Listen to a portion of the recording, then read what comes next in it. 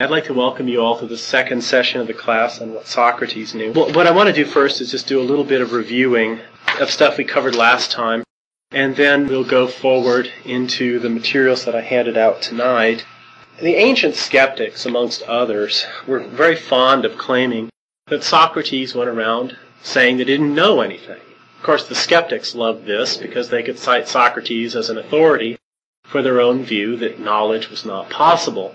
However, as we're going to see tonight when we look at some of these little passages that I passed out last time from various Platonic dialogues, Socrates' denials of knowledge are very specific. He doesn't make any global denials of knowledge, and he also makes a number of fairly strong knowledge claims.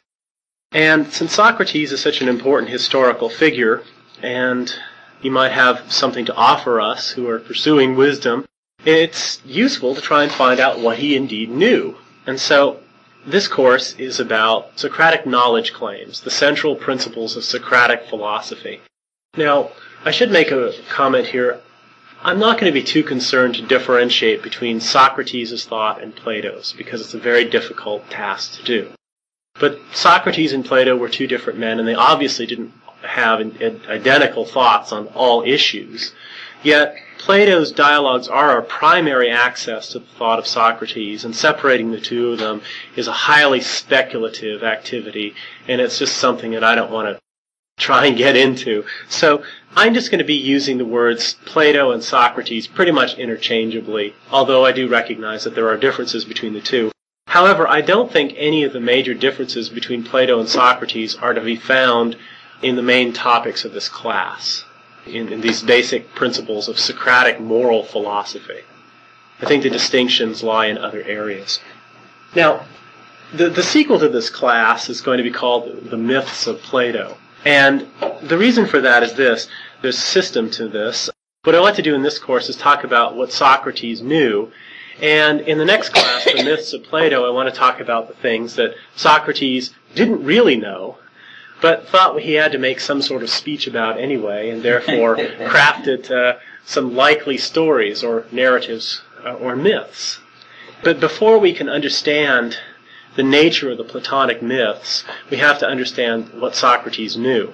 Because I want to argue ultimately that the mythology of Plato is all based upon certain principles of Socratic moral philosophy and Socratic psychology, if you will, and that the Platonic myths are crafted to carry out the task of Platonic moral philosophy. And this is really the core of the course, the moral philosophy, and to some extent the political philosophy of Socrates. So I have these theses that I handed out, 30 of them. This certainly isn't an exhaustive list, but it pretty much covers the ideas, the basic principles that we're going to cover in this class. These are the main things that Socrates knew.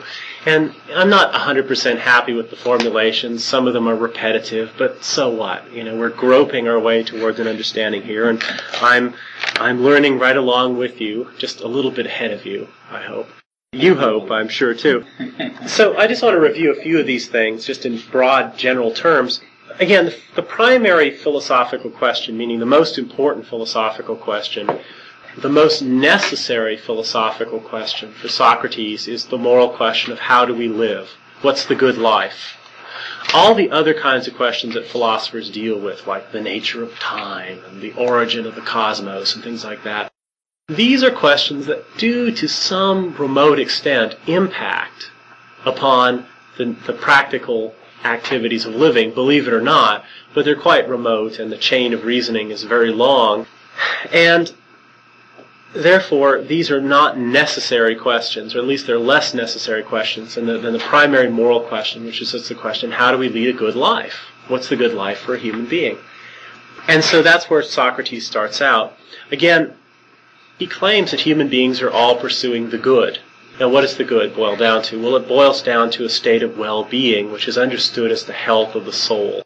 And the health of the soul has two dimensions. There's a kind of static dimension of the health of the soul, which refers to the proper harmonious ordering of its parts.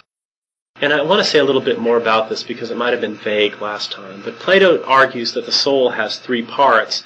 There's the rational soul, the spirited soul, and the desiring soul. And the claim that's made in the Republic and is presupposed elsewhere is that these parts of the soul can be related to one another in terms of ruler and ruled. And what does that mean? It means that some people can be understood as desire-driven or desire-ruled. Other people are reason-ruled or reason-driven. Other people are spirited, primarily. And you can discover what kind of person you're dealing with by finding circumstances where they have a clear choice between following different parts of the soul. So a clear example would be something on the lines of an example from the Republic, where you have a choice. Say you're an alcoholic, and it's a hot day, and you come in from working in the yard, and somebody plunks down a frosty mug of beer in front of you. Now, on the one hand, your desires are saying, drink, drink. But on the other hand, your reason might be saying to you, no, you can't drink. You can't drink. We've been through this 12-step program. We know what's going to happen. And depending on what kind of person one is, a desire-ruled person or a reason-ruled person, there will be different outcomes. If the person is ultimately ruled by their desires, they're going to drink. If they're ruled by their reason, they won't. A similar example can be done in terms of spiritedness or pride. A person might, on the one hand, desire to drink the beer, but on the other hand, they might think, no, I'm better than this. If I drink the beer, I'll have another beer, and I'll fall down in the gutter, drunk, and I'll become a worthless, unhappy individual. Whereas if I don't drink it, I can be proud of myself as someone who's resisted this. And depending on whether they're ruled by their desires or ruled by their sense of pride, there will be different results. Again, the pride-ruled person will choose not to drink. The desire-ruled person will choose to drink. And Plato says, since it is possible that different parts of the soul rule over others, the question immediately suggests itself, what's the right ordering of the soul? What part of the soul should be the ruler and what parts should be the followers? And this is a central issue in the Republic.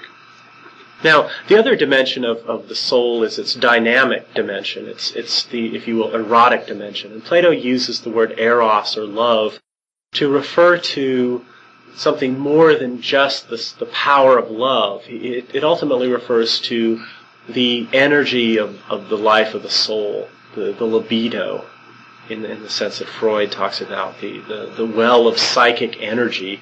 And one expression of this, of course, is love. But there are other objects to this energy besides just beautiful bodies or sexual gratification. And Plato argues that the true object of the erotic striving of the soul is not the beauty of the body, but the goodness of the soul, both one's own soul and the souls of others. And that this goodness of the soul is something that we wish to possess for all eternity.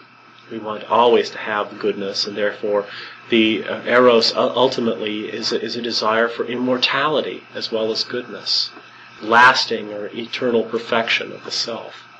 Now, health for Socrates and for Plato, psychological health, or well-being, if you will, is the harmonious unfolding of the soul's powers over time. And there's a developmental understanding of the nature of the soul. It goes through certain stages, and at each stage there are certain appropriate values that are perhaps passed over or superseded at further stages of development. And that a happy life, or a life characterized by well-being, is a life characterized by moving through the stages of life at appropriate junctures, the process of growth and maturation, if you will.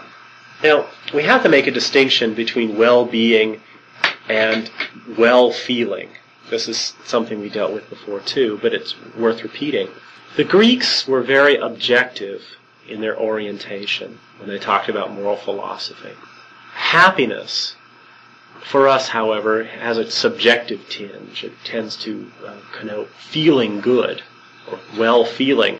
But for the Greeks, happiness was less a matter of feeling well than a matter of being well, real objective existence. Now, what's the distinction? Well, the best way of understanding the distinction is this. Well-being means, again, the health of the soul. And one way of understanding the health of the soul is not just in terms of its internal harmony and its unfolding over time in the proper sequence of development. It also has to do with its harmony with external things, its harmony with the world around it. A healthy soul responds appropriately to objective circumstances. So, for instance, if one is in a situation that calls for sadness, say the death of a loved one or the misfortune of one's nation or something like that, then a healthy soul feels bad, right?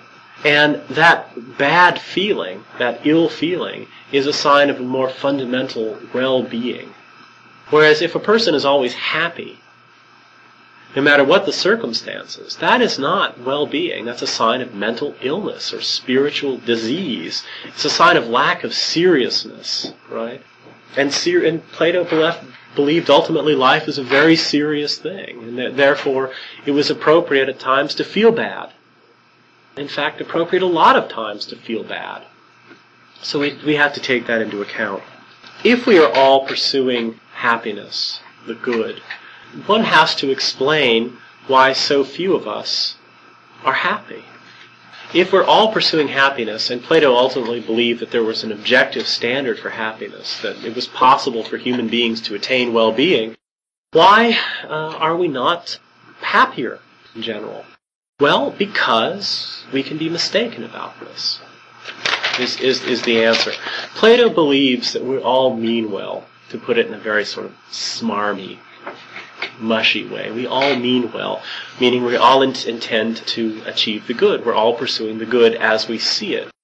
The fact that we don't do well, even though we mean well, is explained not by the fact that we choose evil or choose being bad off as such, but because we are ignorant of what makes us well off, and therefore we're mistaken. Plato does not believe that human beings choose evil as such. He believes that we only choose evil under the guise of the good. We only choose evil by mistake. And the benefit of this view is that it does allow you to try and make rational sense out of bad behavior. Whereas the view that we simply choose evil as such, that there's a certain diabolical evil in the world, and that the devil is just in those kids who went and shot up Columbine High or something, sort of makes evil ultimately inexplicable and irrational. Now, it might be the case that that's the way evil is. And it might be the case that Socrates and Plato are just engaged in wishful thinking. But clearly one of the benefits of their approach is that it's easy to understand pursuing the good. And it's easy to understand evil behavior if we understand it as the mistaken pursuit of the good. Where evil becomes inexplicable if we just say that some people choose to do evil because they think it's evil, or some people hate the good because they think it's good. That is very hard to fathom, and ultimately makes evil just a sort of mysterious thing that we can't really grapple with. Now, someone like Flannery O'Connor, of course, wants us to think evil is precisely that way, that it's that the devil is at work in the world, and therefore she tries to confront us with acts of evil that defy this kind of Platonic analysis. Where does philosophy come into this? Well, philosophy is the pursuit of wisdom. And what is wisdom? Well, for Plato, ultimately wisdom is an ability to make right use of things, which is a very complex notion. So let me say a little bit about this too, just by way of review. Plato believes that it's ultimately the case that there's only one intrinsically good thing in the world, and that's wisdom. To say that wisdom is intrinsically good is to mean that it's good in and of itself, and that it's always good. It's good under all conditions, or it's unconditionally good.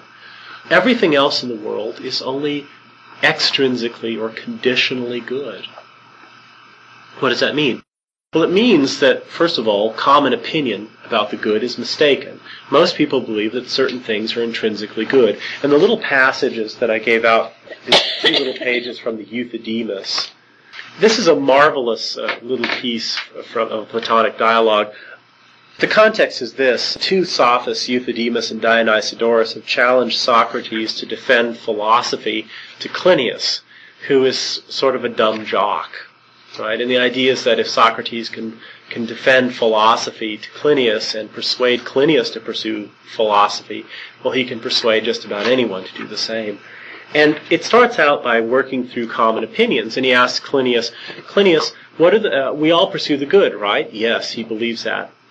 Well, how do we do that? Well, by getting good things, right? Like money and health and good looks and a good family and prestige and honor. These are the things that make one happy. These are good things.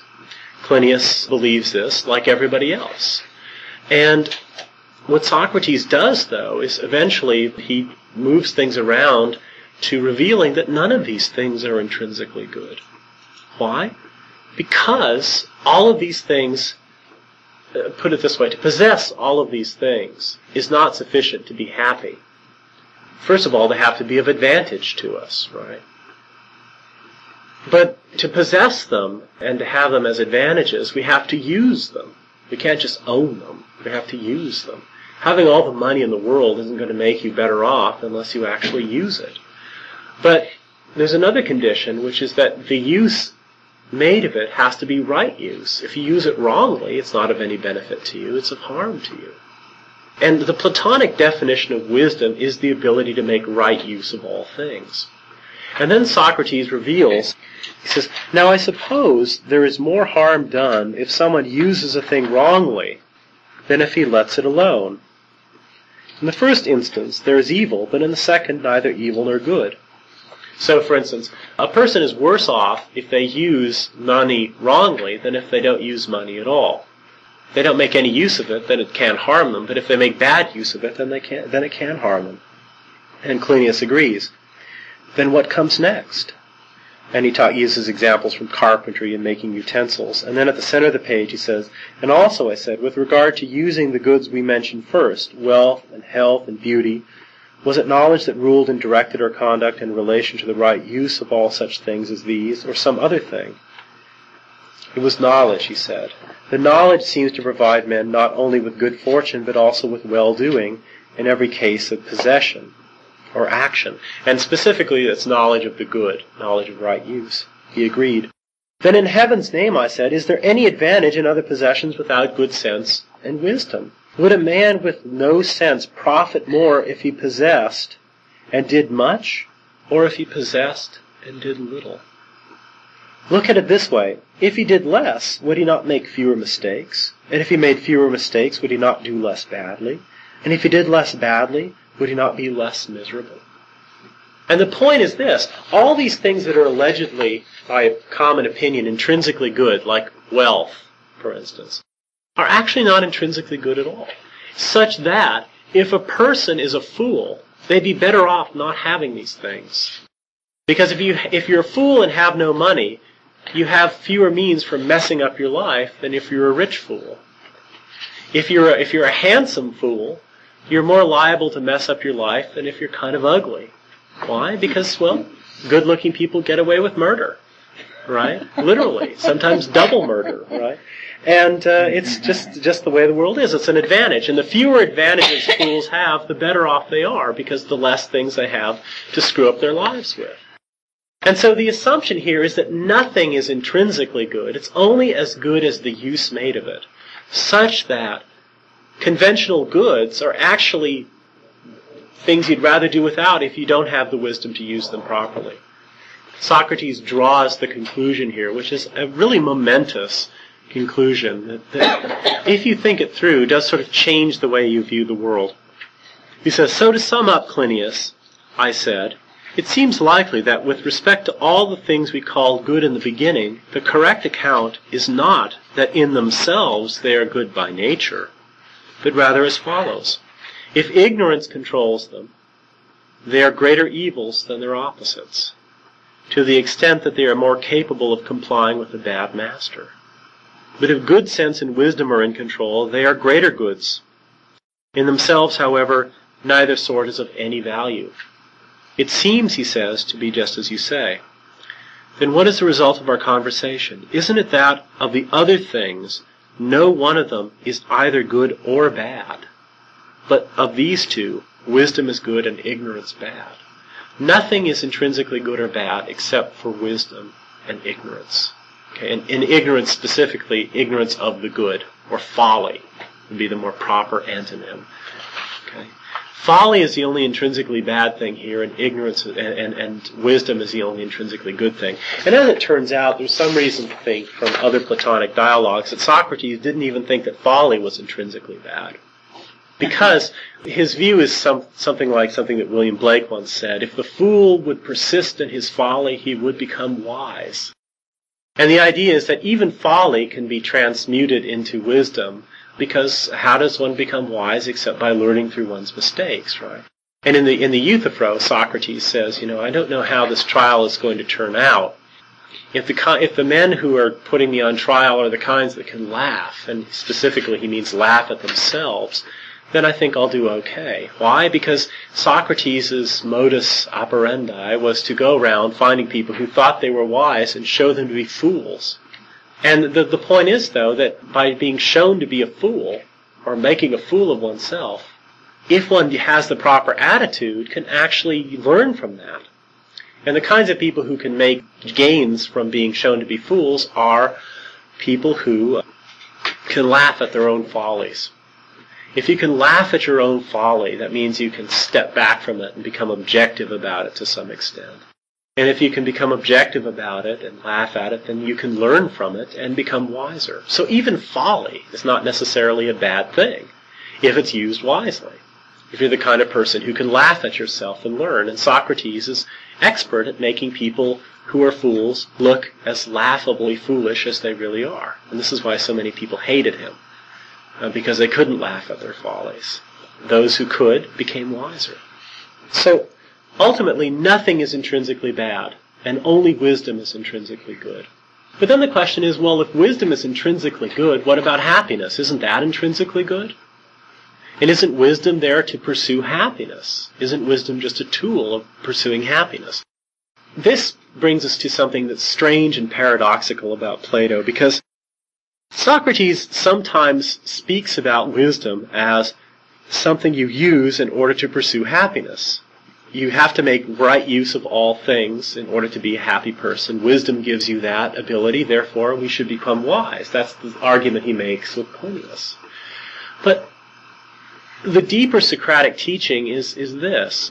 Once you recognize that all external things are merely conditionally good, nothing is intrinsically good or intrinsically bad, then it seems, I think, to Socrates that one should stop pursuing external things very much. One should only pursue them to, the extent that they're necessary, to the extent that they're necessary for mere survival, right? And that happiness depends entirely upon the internal condition of the soul.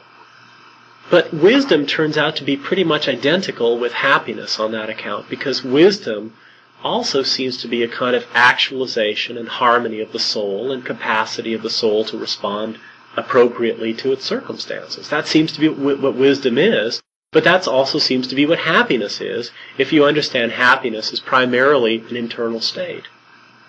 And external things, well, as the Tao Te Ching says, to the sage all things are straw dogs, right? All people are straw dogs. What does that mean? Well, it means they have no intrinsic value. They're worth nothing, ultimately. They can be used, if necessary, for good ends, but if you can get away without using them, you're so much the better off, because why depend on external things? To depend on external things is to give hostage to fortune. And fortune is the opposite of wisdom, in a sense. And one of the interesting things about this little Euthydemus passage is that Socrates takes Plinius from the conventional view that good fortune is the highest good, and then identifies good fortune with wisdom, but then slowly turns wisdom into the highest good, because what wisdom is the capacity to, in a sense, take control of one's life from fortune. There really are two factors in the world that actualize goods, or putative goods, and make them work towards our happiness: wisdom and luck. And you can't eliminate luck. You'd have to be a god to be immune from fortune. And even the Greek gods weren't, for that matter. You'd have to be God with a capital G. every other finite being is somewhat dependent upon external circumstances, and therefore we're somewhat dependent upon luck. I mean, to put it as I did last time, being wise and together and a good person doesn't make you bulletproof. If you're struck down by a bullet, well, that's just your bad luck. If you dodge the bullet, that's good luck. And happiness does require a certain amount of external circumstance. But the hallmark of a fool is a person who depends entirely upon luck and doesn't realize that the wise man, so to speak, makes his own luck, right, by taking more and more control over circumstance. You'll never wrest complete control over your life from luck, but to the extent that you depend less upon it and more upon your own self, you're more likely to achieve happiness. So for Socrates, external things are really not that important, ultimately. You have to have them conspiring on your side, but to the extent that you invest yourself in them, you're giving more and more control over your life to fortune. So, if you're a person who is invested in lots of things, like I am, unfortunately, books and CDs and things like that, then when you go away from home, you always worry, did I turn off the stove? Will I return to a blackened shell? And you know that if that happens, you'll be less happy. It's true. If the hurricane or the tornado rips through Dunwoody and all of your prized possessions go over the rainbow, you're screwed if you're deeply invested in these things. Socrates, however, went around dressed in a ragged cloak and didn't wear shoes and lived in a little hovel, and he was relatively immune to hurricanes and things like that. I mean, he had very little to lose externally. Okay? And this emphasis on happiness as a state of the inner man really gave a great deal of impetus to the Stoics, as it turns out. And interestingly enough, Zeno, who was the founder of the Stoic school, and this isn't Zeno of Zeno's paradoxes. This is Zeno of Citium, of different Zeno. He traveled to Athens and settled there and was in search of wisdom. And the primary texts that he fastened upon were the Socratic writings, not of Plato, but of Xenophon, interestingly enough. But all of these teachings are in Xenophon's Socratic writings as well. And the Stoics took up all of these views and emphasized the idea that happiness is entirely a matter of one's internal states, and that fortune controls the external world, but we have the capacity either to embrace it and appropriate it and take up the right attitude towards it, or to fight against it. If we embrace our fortune, we attain well-being. If we fight against it, we attain unhappiness. But we can't really change it, in some sense. One of the things that the Stoics were especially impressed about by Socrates is the claim, and it's on this list near the bottom, number 24, once achieved happiness as health of the soul can never be corrupted by external factors. External forces can kill us, but only we can corrupt our souls. There's a kind of invulnerability of happiness to external circumstances if you understand happiness as the internal health of the soul.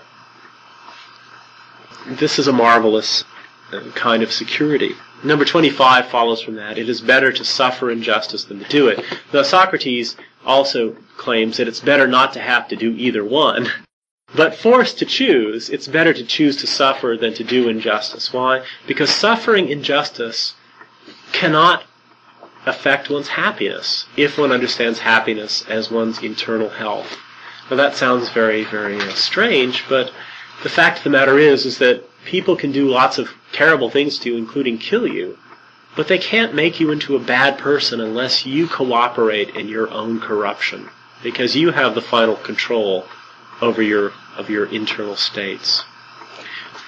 To do injustice, however, is to actively conspire in your own internal corruption. And therefore, given the choice, it's better to suffer it than to do it, because doing injustice leads to a lack of well-being, leads to wretchedness, right? Whereas suffering it can make you uncomfortable. It can make you dead, but it can't make you a bad person, oddly enough. Okay. So these are the main theses in just sort of broad terms of the course. And we're going to find virtually all of these discussed and argued for and exemplified very in good detail in the two dialogues that we're going to read now. The first Alcibiades, and then after that the Gorgias. What I want to do now is I want to look at some knowledge denials and knowledge claims in Plato, and try and weave some of these things together. And then what we'll do is we'll look at more unified presentations of some of these topics when we read the Alcibiades 1 for next week and the Gorgias for the 5 weeks after that. At the beginning, in the first excerpt, Socrates is talking about the sophists. And the sophists claim to have a technique of virtue. Well, if not virtue, put it this way. The sophists claim to have reduced well-being and the pursuit of well-being to a kind of science or technology, a technique. They had an art of happiness. Now, one of the things that is a constant feature of Platonic dialogues and also the Xenophontic writings too, is what's called the craft or techne analogy, the art analogy. Socrates is always explaining wisdom on the analogy of art or technique. But an analogy is always a likeness between two things that are different in some respects, just as they're similar. And so the question is, how is wisdom like art? Well, wisdom is like art in this sense. Wisdom is the ability to make right use of all things, and arts give you the capacity to make use of some things. Okay. Wisdom involves, at its root, a specific kind of knowledge, namely knowledge of the good, hence the ability to make right use of things. Whereas the other arts have a certain knowledge at their basis. So, for instance, horse trainers have an art, and the basis of that is knowledge of horse behavior. Surgeons have a certain art, and at the basis of that is knowledge of the body and how it works and how to change it, how to fix it, and so forth. Now, but what's the difference between wisdom and art? This is the hardest thing in some ways to grasp. It's also so subtle. It's subtle. It seems so easy in some ways, but it's very hard, especially in a society like ours, which is deeply ingrained into thinking in terms of technological or technical solutions to every problem. Americans think that if you've got a problem, get it fixed. How do you do that? Well, you look in the Yellow Pages. And if you look in the Yellow Pages, you find all kinds of practitioners of various arts. You also, if you pick up, say, the Aquarius paper, the local New Age shopper, you'll find people with various arts there, some of them suspicious, others ancient. And it's very interesting because many of these arts are sold as arts of pursuing well-being, of attaining happiness. So there's this one lady who's an astrological consultant, and she uses her art to help you pursue well-being. There are other people who promise well-being through massage and colonic irrigations and all kinds of amazing things, Rolfing. And they're not just promising limited positive effects, like cleaning out your insides. They're saying that this will revitalize you and take you to a higher level of well-being, to have your colon occasionally flushed out. This is interesting. Plato, Socrates would have looked at this and shook his head, because there's a delusion involved in the idea that art can be sufficient for the pursuit of well-being. He's not saying that it's entirely useless. It's of surprisingly little use, ultimately, if you understand well-being as internal health. But every art is only a capacity to do things, to get things done. Whereas happiness requires the ability to make right use of things, to do things rightly. There's an intrinsically moral component to well-being and to wisdom. And without that moral component, all of the techniques in the world may not redound to your benefit. Because you might be comprehensively adept in the use of various arts and techniques, but if you don't know how to use them rightly, it's not necessarily going to be to your benefit. In fact, the more you know, the more harm you can do to yourself if you don't have the ability to use it rightly. So, Plato really believes that fools are better off ignorant and poor, because they can do less harm to themselves and others that way. I always found that deeply satisfying for some reason. So wisdom cannot be a technique because it is that thing without which the arts and techniques that are available cannot be used to benefit you. Wisdom is a kind of supplement that you need to add on top of technique and art in order to make those things redound to your benefit. If you don't have wisdom, which has this intrinsically moral component, these things may not help you, and they may in fact do you a lot of harm. So Socrates is very much opposed to the sophists, and this is going to be one of the main themes, especially when we get to the Gorgias, because the Gorgias is a conversation with three sophists. And the sophists are, again, claiming that they have a technique to lead to well-being, and their technique is the art of public speaking, the art of persuasion. It's the main technique that they offer. At the beginning here, Socrates is referring to the sophists.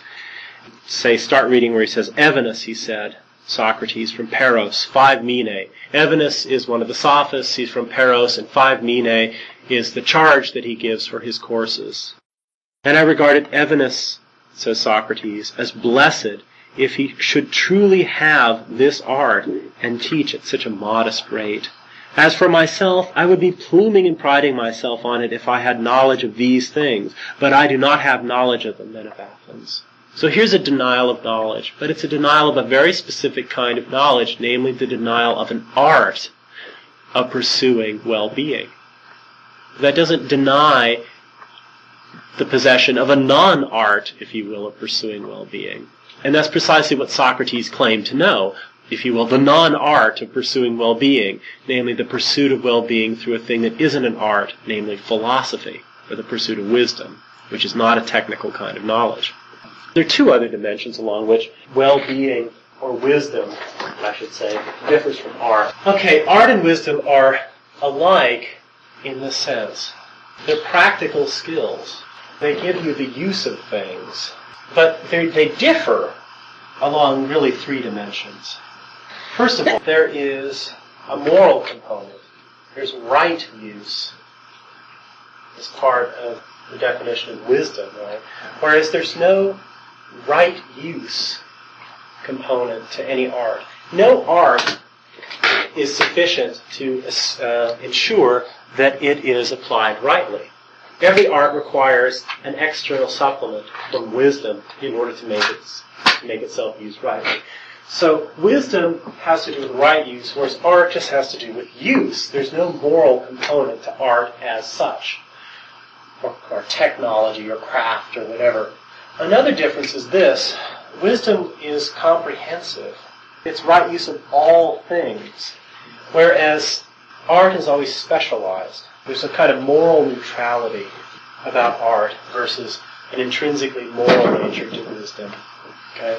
There's a specialized quality to art, whereas there's a comprehensive quality. A third difference between art and wisdom is this. Art can be taught. It's teachable. And wisdom is not teachable. Now, we're going to have to ask ourselves what teachable means here. Because if wisdom isn't teachable, why are we here? We're screwed, to put it colloquially. There's another point on which art and wisdom are alike, and that's this. They're based on knowledge. It's a real peculiar thing. How do you learn something if it can't be taught to you?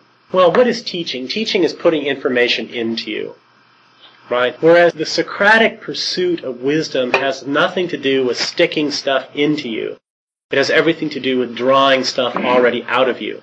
The reason why it's not a tragedy that wisdom isn't teachable is that we're already, in a sense, wise. We already know all that we need to know to be wise.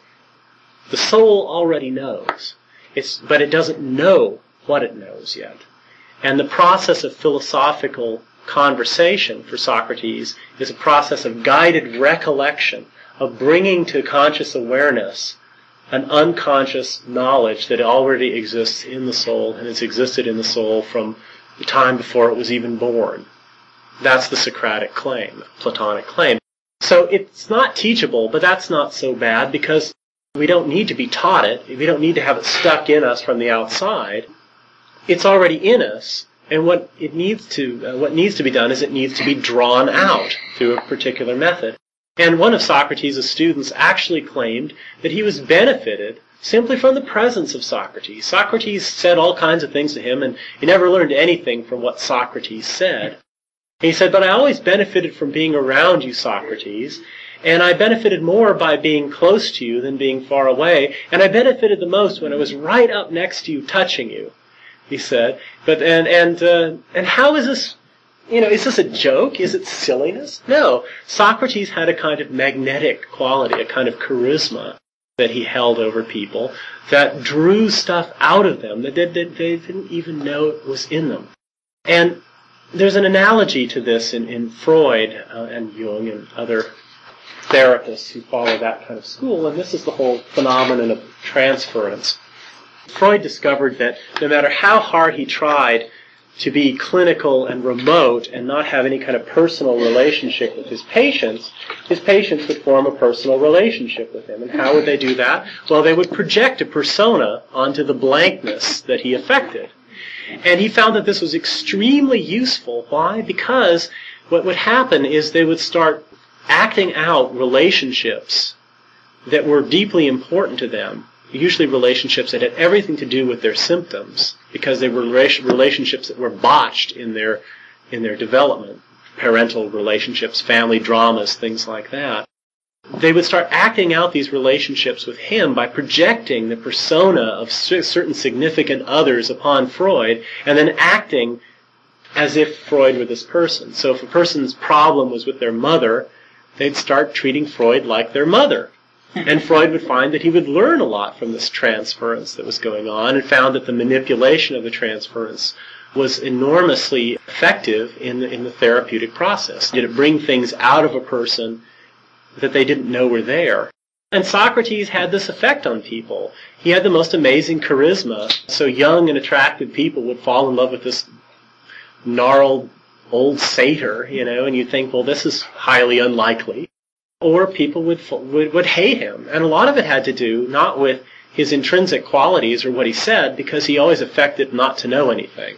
Just like Freud affected not to know anything, or was affected blankness. Socrates' irony, his famous irony, is just pretending to know less than he really knew. This is why I have to give a class of what he knew, because he went around pretending not to know.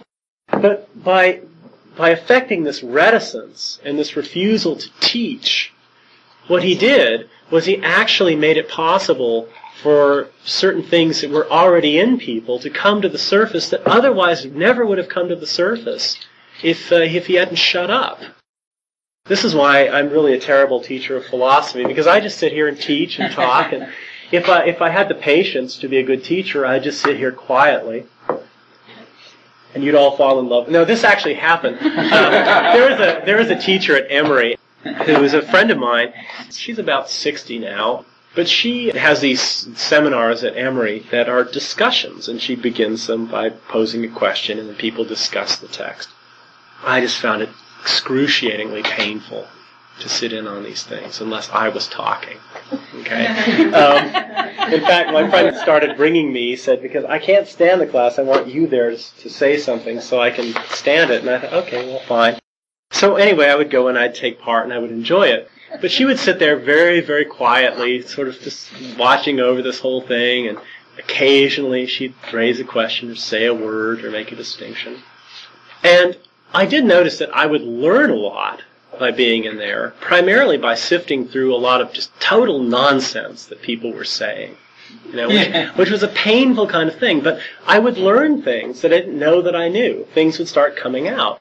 But I also found, and this is strange to discover it, but now I know why, there were all these young male graduate students who were falling in love. And it was so comical when I found out about this, and I finally realized this transference phenomenon.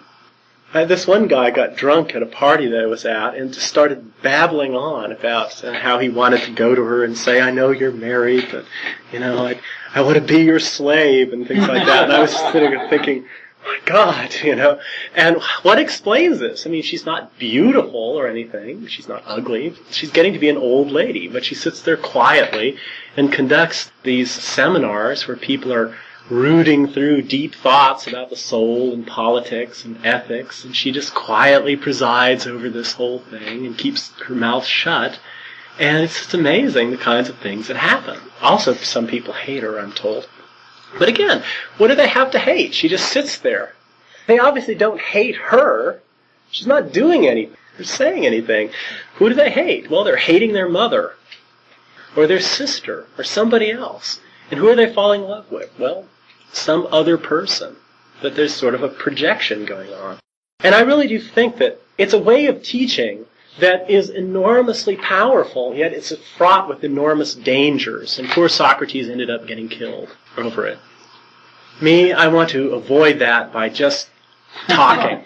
And I'm temporizing in the face of death. This is why I lecture. Yes, I don't want you to love me or hate me. I just want you to leave me alone. I want you to pay me and then leave me alone. But anyway, for what it's worth. So anyway, poor Socrates, though, was capable of drawing things out of people simply by being silent. There's this woman named Mother Mira. She's this woman from India. She's a guru. And she has a kind of a little cult around her. And I just had a fit when I found out what Mother Mira does. Mother Mira just sits there in a room and doesn't say a thing. And people go and have an audience with Mother Mira, and they pay. I wish I could get people to do this. They pay just to sit there and... Be quiet, though. I can't. I can't shut up. I mean, if I could get a wax figure of myself and have it lit dimly enough, maybe I could do this. And people could just have an audience with a wax dummy. But anyway, people go and they sit with Mother Mira, and they leave after a while, and they feel better. What's going on? She might just be sitting there thinking about laundry or nothing. Yeah. This is a kind of charisma of non-energy. And there really is a lot of truth to this. The teachers that I have known who have been the most charismatic are the ones who say the least about themselves. They're most mysterious. You know, and everyone's wondering, what are they doing, or what are they thinking? And people spend a lot of time just thinking about these people. Okay, you know, and if it comforts you to know that people are out there just wondering about you, or that you're an enigma, fine. I try and break down all transferences by talking as much as I can.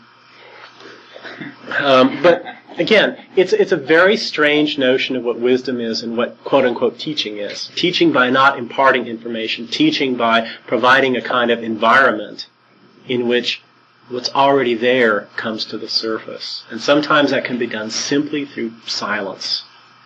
Most often, we don't know how Socrates taught all the time. If he taught most of the time by sitting around thinking, or just sitting around not doing anything or saying anything, we wouldn't know it, of course, because that kind of teaching doesn't lend itself to dramatic presentation in a dialogue. Right, but what we have record of is primarily Socrates asking people questions, and then when he's done with that, he'll spin a yarn or something. And then it's daylight, and they have to go home.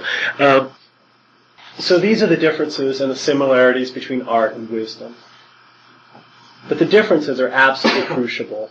Wisdom is always moral in its orientation. It is all comprehensive. It deals with all things, not some. And it's not teachable in the sense of impartable in little bits of information, like an art is. So our culture is deluding itself by thinking that we can pursue well-being through techniques. There are no professions and no techniques, no artists who can bring you to well-being, unless you already have the wisdom to use them properly. And then Socrates would say, but look, if you've already got the wisdom, don't waste your money on foot massage. If you've already got it in you, you don't need to have your feet manipulated by some practitioner. You're already happy. If you want your feet massaged, that's another thing, but it's not going to make you happy. It's not necessary.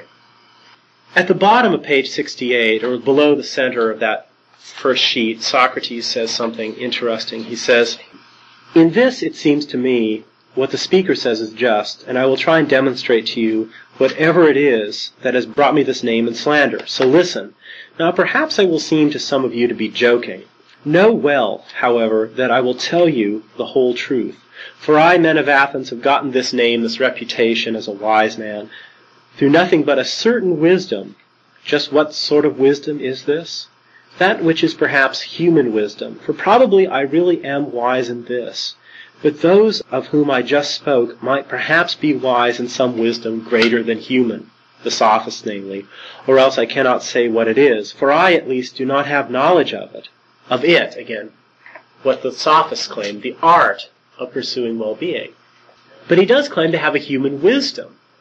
And it's a mistake to identify this human wisdom simply with knowledge of ignorance, okay, which is what people often do, to say, well, Socrates' human wisdom amounts to his claim not to know. Socrates' human wisdom doesn't amount to the claim not to know because he only claims not to know certain specific things, but he also claims to know some specific things, and these things are precisely what his human wisdom consists in.